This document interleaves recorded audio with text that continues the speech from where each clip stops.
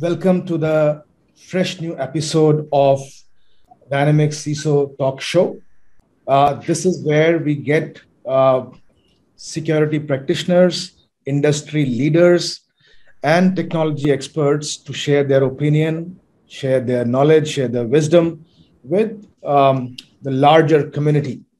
Now, before I start the discussion with our guests today, uh, I want to set up the context for this particular episode because this is in the run up to our ninth annual CISO Summit, which is round the corner, going to happen within next 1 week's time. And therefore, this conversation also holds a great deal of significance. The topic for this conversation is also very invigorating and it's very interesting. Not only interesting, it's very meaningful in today's context, which is zero trust in a cloud native world. As I said, I will bring in my experts in a couple of minutes. I thought let me spend a couple of minutes to set up the context for today's conversation. So if we look at some of the recent developments and also reports by some credible sources, for example, IDC in its recent Futurescape report has predicted that by 2024, in response to the performance, security, and compliance requirements, 40% of Indian organizations will implement dedicated cloud services either on-prem or in a service provider facility. This is one among the top 10 predictions for the Indian cloud market in the said report. Similarly, by 2026, 50%, as many as 50% of Indian organizations will be using software and cloud-based infrastructure to create a 35% increase in sustainable efficiencies across workloads and data centers. Now, some of these things that I'm talking about are quite futuristic. Having said that, we have in the past seen how predictions have become real and in certain cases have also surpassed those numbers and figures. If we talk of end user expenditure on public cloud, so according to Gartner, which is one of the most credible source of information when it comes to data, India is forecast to spend a total of about $7.3 billion in 2022, which is an increase of almost 30% from last year. Among the top areas of investment will be infrastructure as a service, which is a no-brainer, where most Indian technology leaders are supposed to focus. This segment is forecast to total 2.4 billion in 2022, which is up 40% from 2021. The simple reason behind this exponential growth is the rise in adoption of cloud native technologies.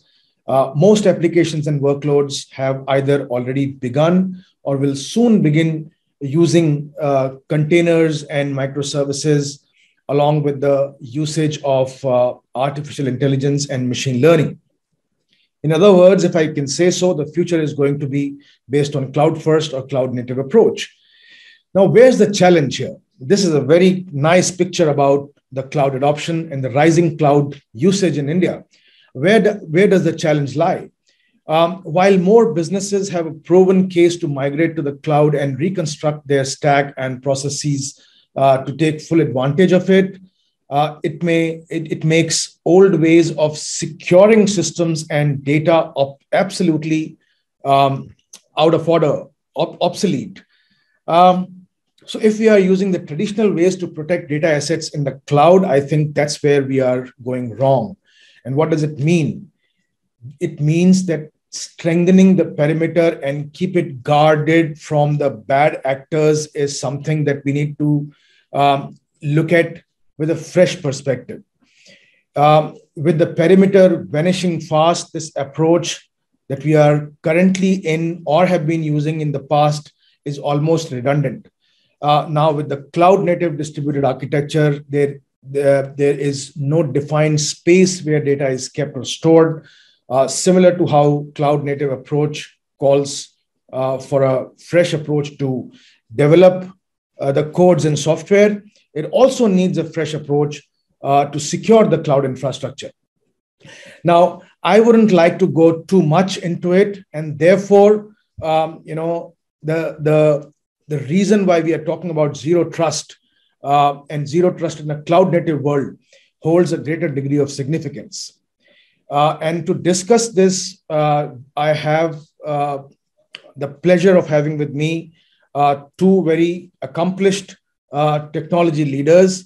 Let me introduce them one by one. So I have with me Huzefa Motiwala, who's the Director of Systems Engineering, India and SAARC with Palo Alto Networks, and Mark Johnston, who's the APAC Head for Security Customer Engineering at Google Cloud.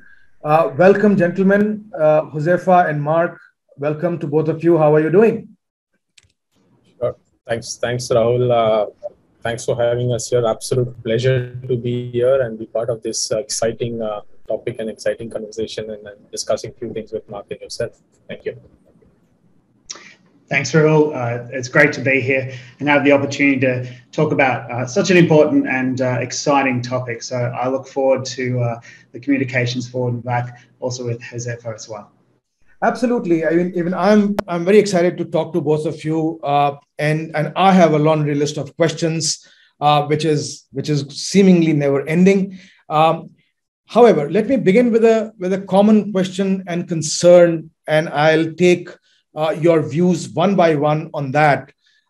So, what according to you are your opening thoughts, initial remarks on the cloud adoption, the growing momentum towards the cloud-first approach, and the challenges that the CXOs are facing in the real world? Huzefa, followed by Mark. Sure, Rahul, I think fantastic question at the outset to kind of kickstart this, and let's take a step back and understand why the cloud adoption figures and that you mentioned are going. It's because essentially businesses are looking at speed. Speed is the essence on which they thrive, and that's where the agile development, innovation, and time to market to gain that all important edge in a highly competitive market landscape comes into the picture, right? So what it essentially also involves is collaborating with a lot of different orgs, so you can get to market faster with a lot more agility. Offering very, very innovative, and we've seen enough in the digital tech, fintechs, and the digital natives of the world. Never before seen products and services completely repackaging the customer service in a new way. And it's being adopted in essentially by three means. If you peel the onions, right, either you're doing a lift and shift approach, so you're taking your essential legacy application and trying to figure out how do you go and modernize those, or you probably are doing a cloud native or born in cloud approach, right? And it could be a multi-cloud from that perspective. And last not the least is the hybrid approach, right? So you could have a bit of both. And a lot of organizations fall in that category. So collaborating and sandboxing between this established IT practices and cloud is where people want to drive innovation and competitive advantage. However, this also means that there's a high possibility of security getting sidelined in favor of speed and growth targets, right? The one dialogue which comes to mind is from the movie Spider-Man: with great power comes great responsibility, right? So for companies to kind of grow, the cyber risk also is kind of in this new perimeter world exposing a lot of new attack surfaces in this perimeterless world.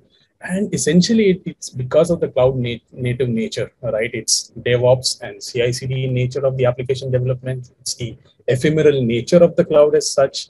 It's a very, very API-led economy and architecture. And all of these finally comes down to the biggest challenge is the lack of visibility, right? And lack of visibility to the exposure to the greater attack surface. So I think that's where it comes down to. I think it needs a very, very different mind shift in the way security teams needs to function with the cloud adoption. And essentially, it's a shared responsibility model in the new world, right?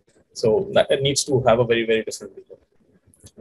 Absolutely. I mean, a great perspective to open the conversation, Huzefa. Moving to you, Mark. Yeah, thank you. And I think Huzefa covered the different functions of hybrid and multi-cloud, but it's a question for me of, are we going to a simpler or a more complicated space? And for organizations, they're looking for the advantages the cloud brings. And some of that speed is actually out of simplicity. They don't manage as much. And so there's a misunderstanding sometimes of who is responsible for what. So the shared responsibility model is something we still see needing to be explained very well. And understanding within that, what are the widgets that need to be done? And this is where, the rules haven't changed a lot, actually. What you secure on-prem, there's still certain widgets that need to be secured on cloud. Configuration management is probably the big area that we see gaps in. Consistent understanding of the different teams that are now agile, developing, speeding away. How do we do that while having safe guardrails? How do we control the code in the way they release it outside the environments they traditionally did? These are all great questions. And then, we ask this overall arching, what about zero trust, the word that we're talking about at this point in time? What does that mean? Breaking down perimeters, using SaaS services, PaaS services, infrastructure as a service, combining that, going to microservices. There's a lot of services. And so if we come back, we want to have an identity as a perimeter. And that means changing the way we operate. And so change is hard for organizations in the way they do it. But cloud providers, service providers have been doing this for a long time. And the security professionals in the marketplace have been adopting and building their technology to help govern this. So it really is a collaboration and partnership with the industry as well as the cloud providers to create easier integrated tool sets to manage all of those services, whether they're micro or infrastructure. No, very rightly said, and I'll stay with you for my next question. And as you said, with all of what has happened, I will not repeat that, but perimeter, the new identity is the new perimeter. That's where the identity has shifted. That's where the perimeter has shifted. Sorry, also very correctly said that the way we were guarding the data in the on-prem regime, the similar way we have to guard the data in the cloud. However, there are certain tweaks that need to happen. So, Mark, do you think that whatever digital disruption that we are currently witnessing, has it exposed, accelerated, and introduced new kinds of threats to the organization which were not visible earlier or which were not existing earlier? How does it impact organizational growth and sustainability? On one hand, when we are grappling with the complexity of safeguarding the data.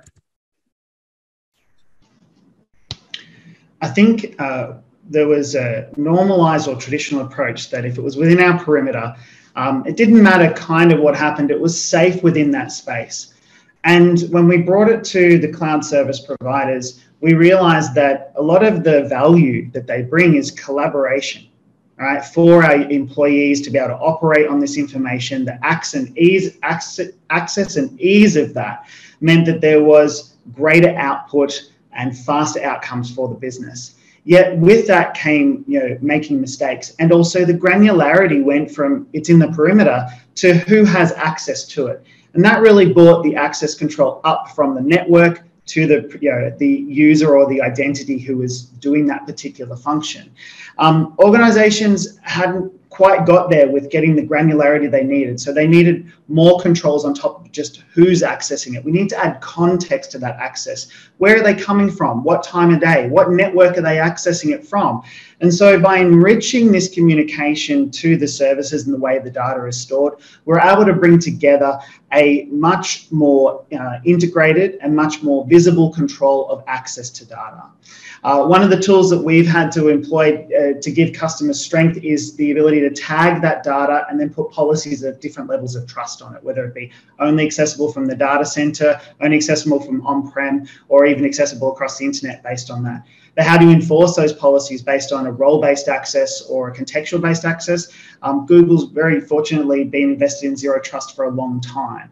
So we're able to bring our identity-based access controls, our contextual-based, what we call the beyond the corporate network methodology after many years of development, and make that available to our customers. Yet we still need to do more in this space in educating them how they can use it and also how they can connect it to the existing tools they have and govern it in a multi-cloud world. That is certainly a challenge. I said simplicity earlier, but now the security functions add complexity. How do we make sure we actually bring that story to a better outcome together?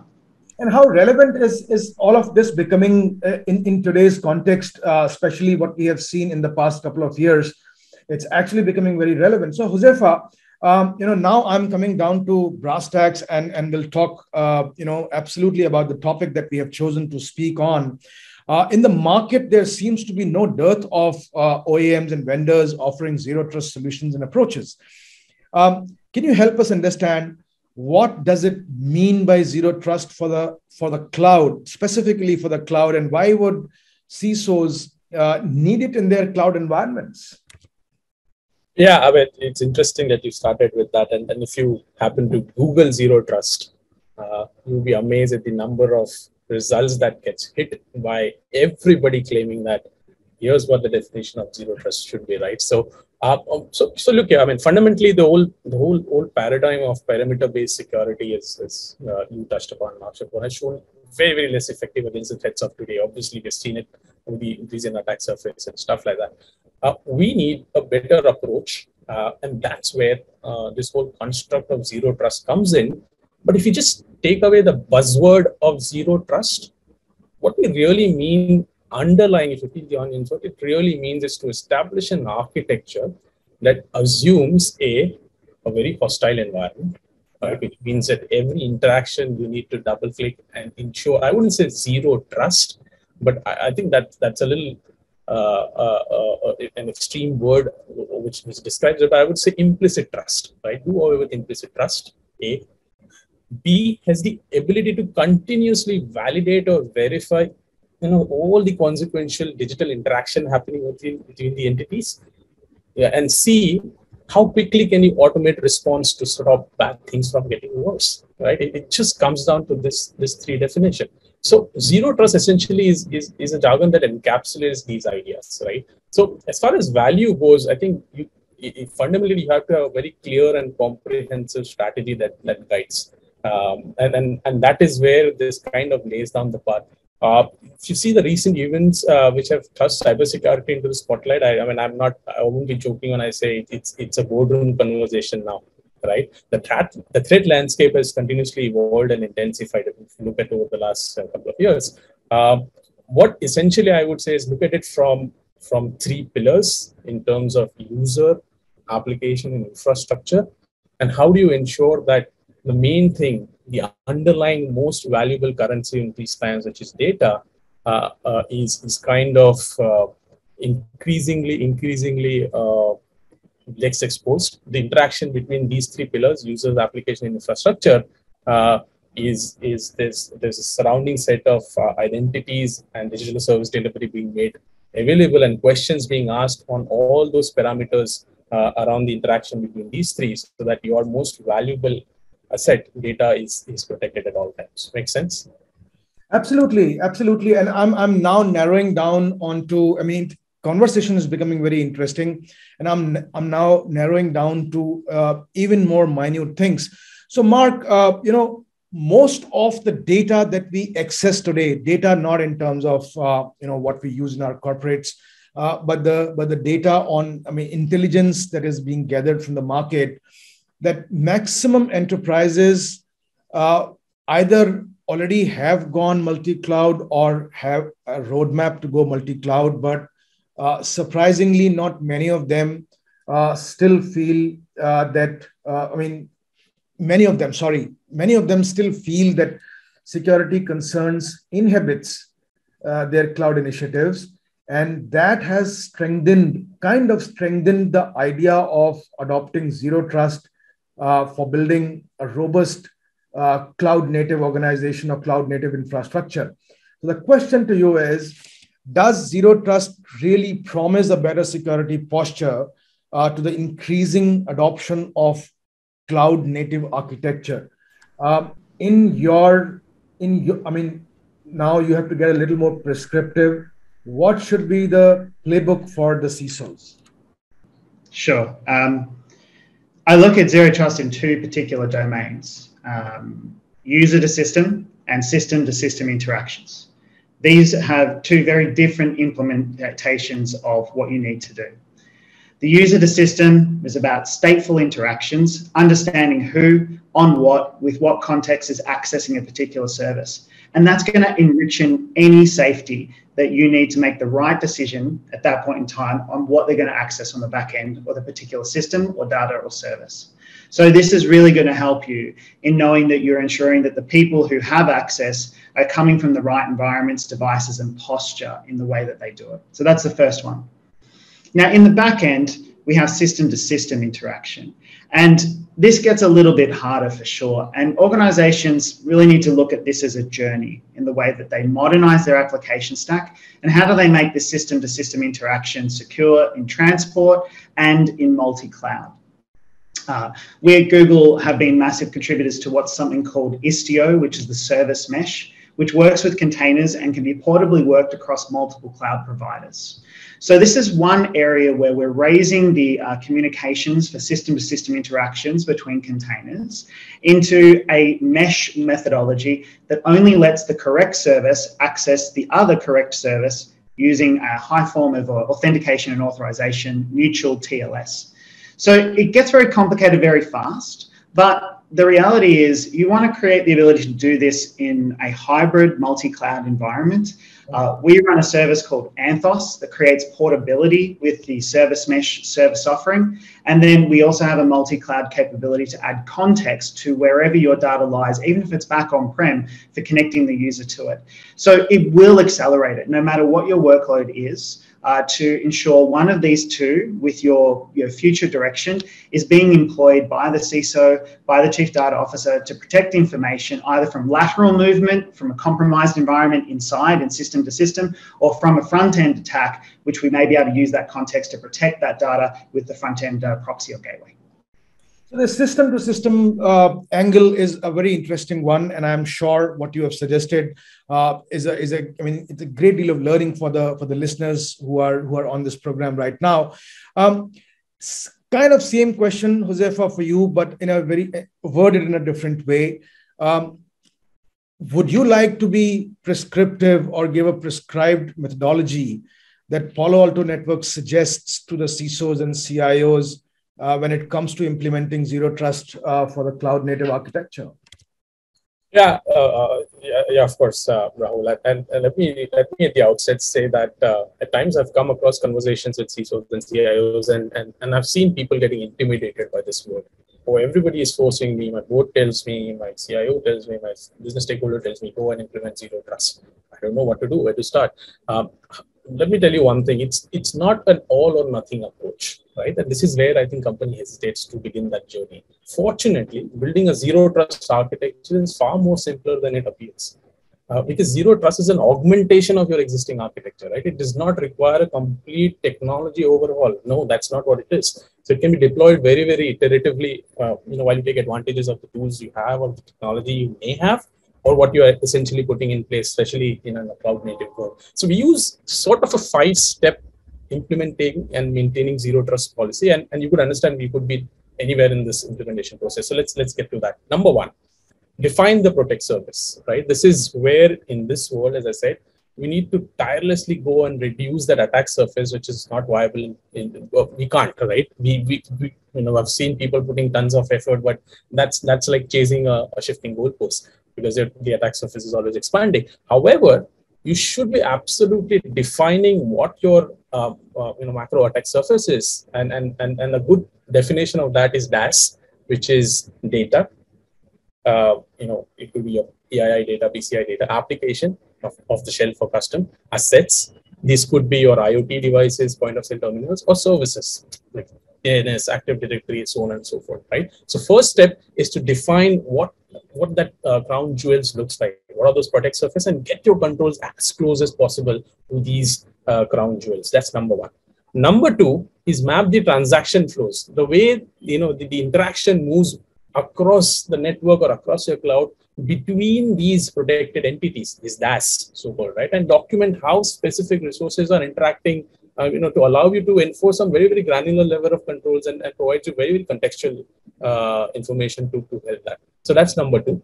Number three That's when once you've done defining your your crown jewels, you've mapped the flows, is then when you start putting down an architecture of zero trust, right? Which is completely customizable, not derived from a single universal design. Instead, that architecture is constructed around that protect surface, around those crown jewels.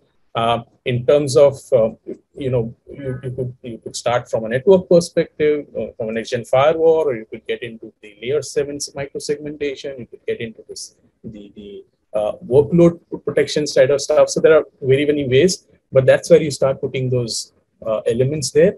And fourth piece is, once you've done that, you start creating that zero trust policy. And this is where my favorite question here, or my favorite methodology, is the Kipling method, right? And he put forth the concept of who, what, when, where, why, and how in his poem Six Serving Men. And using this methodology, who should be accessing resource, what application is being used to access by a resource, when is it being accessed, where is the destination, as Mark said, context, why is that the resource is trying to access within that protect surface, and how is that protect surface within the specific application. And once you do that, the final piece in this puzzle is monitor and maintain. Right? This is where the final steps of reviewing all the logs real time, internal, external, all the way through, from layer 7 to down across the life cycle of the application. So zero trust is a very, very interesting iterative process, and that's where I think the organization kind of gets into this whole momentum. Great. I think that's a great prescription. However, Mark, can I go a little off track to ask you a question? Absolutely. Okay. I'm taking the liberty with both of you, but excellent definition and 5-step process. But tell me something. Right from defining the surface, which includes data, assets, and services, to map the transaction flows, to architecting, and then creating zero trust policies, and then monitoring. Am I right, Huzefa? Absolutely. So where do people go wrong? That is an excellent question, actually. And this is where it really is important. It doesn't matter how advanced the solution is. If we don't do basic hygiene, it really will fall apart, right? And it's critical that we understand that we layer security on top of each other. And so if we forget the base layer, or it's a little bit fragile, it just topples over. And it really is important that the security posture management function is consistently applied across whatever service that you have. Getting that continual monitoring, best practice application of what is the right way to deploy, what is the best recommendation for the configuration of a particular data service or a particular web gateway. And there are a lot of great industry standards out there, benchmarks that allow you to apply. They go wrong when we don't apply this hygiene. We don't do the basics right. So I see a lot of those mistakes being done. Identity and access being one of them. Over-granted privileges is still a big issue. Not using the tools that are available because they're not aware of the native capabilities of the cloud service provider, and each one's unique. So how do I get a consistent view across that with those foundational layers? This is where industry partnerships and technologies bring the story together to help the CISO, to help the technology or SOC operations team on finding a bad configuration, a bad hygiene piece, and actually even getting to the point of automatically remediating that, because it generally can be a basic problem that gets us the biggest issues. Mark, you used a very right phrase that, that's where the industry partnerships come handy. And I'm very confident that, CISOs in isolation with the participation from the industry can only do that much a job or half the job. And that's where my next question, to perhaps the last question to you, is that, whatever we say and paint a picture about zero trust or the technologies that OEMs are offering, service providers and partners are offering, how does an organization like Google Cloud instill confidence among the CISOs that partnering with you may be beneficial for guarding the crown jewels in a more or less perimeterless world? Thank you. That's a pretty important question. So I'll do my best to answer that one. We make commitments to our customers that will process the data in the region they want. So if they're in India and we commit to the Delhi or Mumbai data centers, we're going to commit that the services with those terms will process that information, transparency around that. The industry partnerships with the trusted security providers they have, like Palo Alto, is something that we've done really well with. So the Prisma Access story of Google and Prisma Access together, something they are familiar with and know coming in. And we run a cloud IDS service powered by Palo Alto, something that you've got confidence in with that capability. And certainly I'm biasing myself here towards one ISV partnership, which is very strong and important for us. But critically, the industry partnership with the technology providers that have kept organizations safe continue to focus purely on doing that and then integrating with cloud service providers. These are the right technology partnerships that I see my customers looking for in taking them on their multi-cloud journey and also helping them with the hybrid and the migration from where they are to where they want to be. They're not going to get there on day one. It is a journey and actually will never end. But traditional security providers, growing with the great technology acquisitions, moving into partnerships with CSPs, running as a service, reducing the complexity and effort of operating that. These are where I see the outcomes, and as a provider, us meeting our commitments and openness, openness to integration, openness to open source, portability. These are key aspects. Well, that's very important, and good that you brought it up. That the partnerships between two distinct organizations which bring very unique capabilities and can actually be of benefit of a very different order to the users. And you gave two very good examples, Google and Prisma, the cloud IDS powered by Palo Alto. I think these are very good examples that the listeners should take as alternatives for themselves. So coming to you lastly, Huzefa, I began my question that, first question with you, that there is a clutter in the market. So my last question is also sort of similar, but it will allow you to highlight, how does Palo Alto Networks offer a better alternative to the ones that exist in the market today to secure the valuable assets from the highly sophisticated and automated attacks on cloud infrastructure?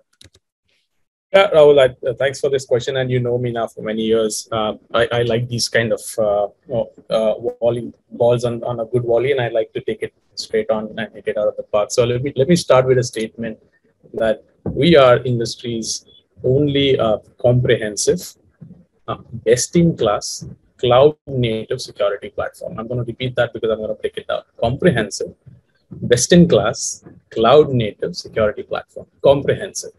In the Prisma Cloud, we have solutions, and Mark mentioned about Prisma Access and stuff, secures infrastructure, application, and data intelligence across some of the largest clouds that our customers have deployed, and including very, very strong partnership from CSPs like GCP, leveraging a combination of the APIs and a unified agent framework, giving what? The most important thing, unmatched visibility and protection, right? So that's comprehensive, best in class. Prisma Cloud integrates capabilities from the world's most innovative, the way we have built it inorganically, some of the most innovative security startups. We got them together, delivering some of the most enhanced platform to provide some market-leading functionalities across all our individual modules. Mark touched upon it. The CSPM side of it is the cloud workload protection, CIEM, microsegmentation across, right? Including container security, threat protection, web application, and API security. So security benefiting from some best-in-class protection. It's second to none. They need to focus on the core and leave that to us. Cloud native, again, covering the entire full lifecycle. The way Prisma Cloud integrates with any CI/CD workflow to secure that cloud infrastructure and applications early in development, scanning some of the ISC templates, container images, so serverless functions. I think we have a huge responsibility to unify this DevOps and SecOps to get into an integrated DevSecOps approach. And finally, platform, security platform. I think, as I said, securing infra application data across a huge variety of hybrid and multi-cloud environment is one thing. But if you look at, I don't know if you have seen the Gartner's innovation insight around cloud security protection, and they come out with a very, very clear definition called as the Cloud Native Application Protection Platform, CNAP, right? That's their sort of guidance and approach to successfully implementing cloud native application security for enterprise using an integrated platform approach. And if you peel the onions, 5 things that specifies that is, how do you have the artifact scanning, including containers and stuff, development artifact scanning, cloud security posture management, infrastructure as a code scanning, cloud infrastructure entitlement management, and runtime cloud workload protection, CWPP, all of that being delivered in a single platform way, rather than, as you said, going for those each individual use cases, putting a different set of solution just to address that, and then ending up being a banded architecture kind to make everything work with each other and have some sort of visibility going. So we are the only ones probably who have a full, I would say, complete mapping to that CNAP definition and give that one platform thing. So I think that's where I think I would lead in terms of that statement. I thought we are just warming up, and the conversation when started becoming really very interesting. Extremely sorry that I have to just go for another closing remarks. And by the way, I like the conviction with which you underline it twice. and that actually shows a lot of talks a lot about the leadership that Palo Alto has in the market. So quick 1 minute closing remarks from Mark and Huzefa, both of you, about how you see the future with Zero Trust. Starting with you, Mark. Thanks. I think it's really important that we get through the hype cycle. The buzzwords need to go. We need to get through that, and we need to understand what is the roadmap. Huzefa talked about the step plan. What for me is like, where are you solving first? User to system to system interactions. Let's start tackling piece by piece and get on the journey. Improve the posture of it overall. Our goal is to be the most trusted platform and trusted cloud to run your workload. And we'll partner with industries to make sure that the right practices of configuring it are applied to the environment to make it secure. So, Zero Trust is one of those, and we'll work to make it more open. We're going to take context, and we do, from the industry to make better decision making around access, integration in an open way with the BeyondCorp API. These are all areas, but I think get on the journey, get past the buzzwords, and start improving day by day. We all operate in security on a day-by-day basis. Let's start moving forward. Well, absolutely. I mean, it has to get off that zone of buzzwords and hype cycles, and we need to get onto the journeys to understand and declutter ourselves from the jargon that have amassed over the period of time. Huzefa, last words from you. Yeah, I think a few things are standing out for me, right? And specifically, I'll pick on what Mark said. One, it's an ever evolutionary industry. I mean, there are absolutely no source of things that whatever you applied yesterday would work tomorrow, because the threat landscape is changing, right? So that's number one. It's constantly evolving. The number two thing I think Mark also touched upon, and I really personally very much endorsed, is people have still not understood the real meaning of shared responsibility when it comes to cloud security and cloud native security. So fundamentally, I think I've seen customers expecting vendors like us to kind of align with them really early in this journey when they're talking about adoption of cloud. And how do we become that trusted advisor and guide them in terms of these constructs and lead them towards putting something which is a very, very formidable platform, as I think we all touched upon, right? Without a strong platform, if you put the right things in the first place, the whole thing will collapse. So working early, I would say shift left engagement in our interaction with the customers would really, really help. Oh, excellent. I mean, we are ending it on a very high and very positive note. And, especially I would like to highlight to our listeners that I'm talking to two stalwarts in the industry who belong to two pioneering organizations. And a word of advice coming from both of them is extremely useful and extremely beneficial for your journey on zero trust and cloud native architecture. So thank you, Mark, and thanks, Huzefa, for your time that you spent with me and with us. Very, very valuable insights coming out of this conversation. I wish I had a little more time, but maybe the next time we'll have a slightly more, longer conversation. Thank you so much. Thanks, Rahul. I think as usual, you did a fantastic job in getting the most out of us. And thanks, Mark. Lovely collaborating with you. Thanks, Rahul. Absolute pleasure to be sharing about this topic. And Huzefa, thank you very much for being my partner on this. Absolutely. Thank you.